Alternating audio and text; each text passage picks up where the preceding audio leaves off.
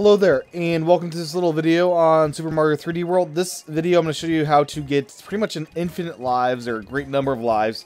You go to World 1, 2 to do this, and the only requirement is that you're okay at jumping on turtle shells, Koopa shells. So you enter through the level as normal, and the trick is pretty simple. You're trying to jump on the shell over and over again for quite a long time. So you want to get down to this lower level here that I'm struggling to get to. There we go. So basically, you don't want to go there. You're looking to get into this area here. Let's get rid of this Koopa guy, and you want to go to this area right here. There's these three purple blocks. Get rid of one of them, which I messed up on. Which will make that a lot more difficult. So let me exit out. But what you want to do is get rid of just one of them. So I'll do a ground pound next time. That is a what not to do.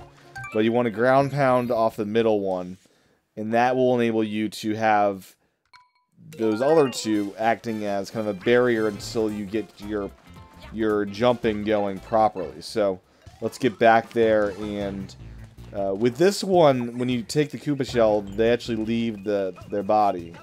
So, and I just stumbled. I died a little bit there. So, let's go to that area I just showed you.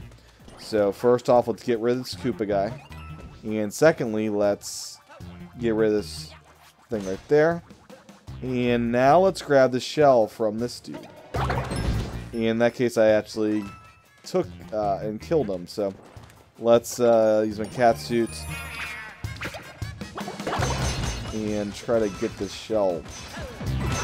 Okay, so pick up the shell, and once you pick up the shell, just bring it over here and set it down. And you really have to get the timing right, otherwise this is not going to work. And it did not work in that case. So you really need to get timing right to make this all work and happen. But once you do, it really infinite lives. That's how I have so many lives right now. You can get maximum, I believe, 3,000 lives. You'll get a crown for every. It'll represent each life you have, and that's a pretty cool indicator on that end of things. Oh my gosh! So you need a shell. Can't keep killing them on accident like I'm doing now. So here is a wonderful shell. I've stolen said shell. And let's now throw the shell this way. And here we are. So that is basically how it's done to get all these 1-ups. So what you just saw me do is grab a shell, throw it while standing on these purple blocks, and now I'm basically 1-upping every single jump I'm on here.